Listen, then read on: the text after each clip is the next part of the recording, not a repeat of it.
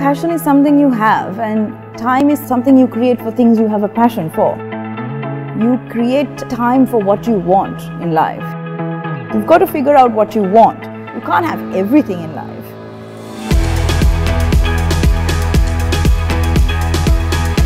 I grew up with racing. From the time I was 4 or 5 years old, I was always in the workshop helping my dad prepare the cars. I would go with him to the races. When I was 15, I finally convinced my father to let me drive go-kart. After 18, I had my license and I started saloon car racing at 18. And then I went on to drive formulas and Hondas and Evolution as well. To be a good racer, obviously you've got to be mentally very focused, you've got to be physically fit, and of course you have to have a well-prepared race car, you have to have practiced. Basically in a race you can never give up until the checkered flag is over. You don't stop because anything can happen. So that's what I like about it, because it taught me never to give up. I think a lot of the lessons on the track can be taken to the boardroom.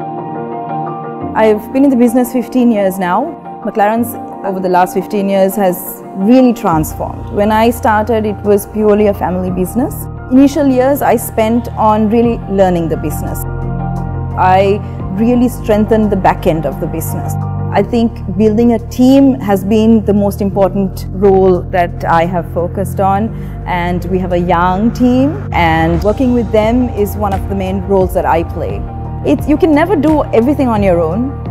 You have to rope in your family, you have to rope in your colleagues, you have to rope in everybody, really. Even my kids play a big part in helping me out. So I think it's about that collective effort in achieving your objectives. Racing is all about being positive, keeping a good mindset, saying never give up. Those same principles can be applied at work, where you have endless positive mindset and teamwork, where you work together with your team, sportsmanship, where you learn to lose as well, taking the disappointments, because it can be very disappointing after an entire race weekend of going a long way to the track and being prepared. You have these disappointments, and that's part and parcel of the game.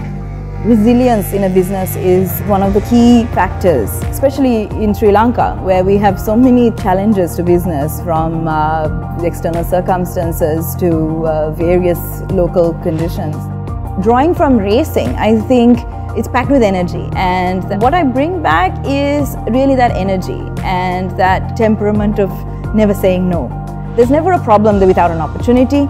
There's never a dead end. So that's the mindset that I bring. And main thing is to have fun. Even at work, you need to have fun. So whatever you do, you need to enjoy it, you need to love it with your heart. Otherwise, it will feel like work. And if you love what you do, you don't feel you're working.